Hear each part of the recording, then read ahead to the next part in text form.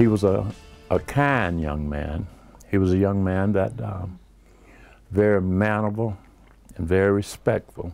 New at 11 and only on 9 on your side. We are hearing from the grandparents of the man who drove his truck into a Fairfield pond with his children inside. The driver and his 6-year-old daughter died.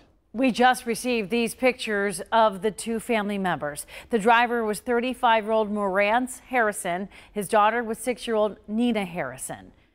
Good evening, everyone. Thanks so much for joining us. I'm Tanya O'Rourke. And I'm Craig McKee. 9 on your side brought you live coverage of this story last night as it was breaking. The Butler County coroner now says both family members died from an accidental drowning at the Villages of Wildwood Apartments. Another 4-year-old was in the pickup and was rescued. And tonight, the grandparents of the driver spoke only with 9 on your side's Kristen Swilley. She joins us live right now with how the family members really want their loved ones to be remembered. Kristen? Yeah, good evening, guys. The Harrisons tell me that Morantz and his daughter were inseparable, and that was true until the very end. About 1 o'clock last night, somebody called me. The man said, Morantz is not here anymore. I said, what you mean?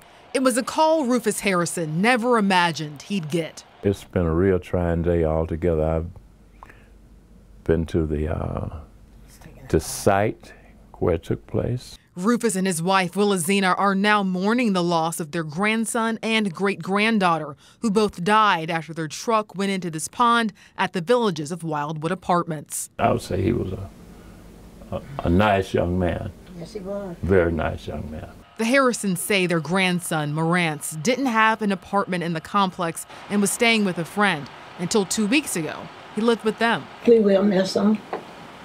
And he did go to church with us sometime. She and I were the two main sources that he had to look for any kind of support.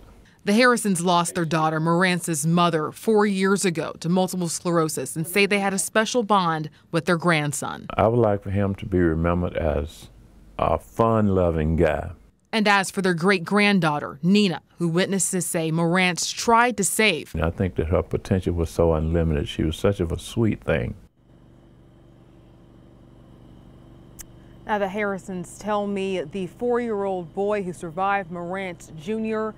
is in good health and doing as well as can be expected. We're live in Fairfield this evening. Kristen Swilley, 9 on your side.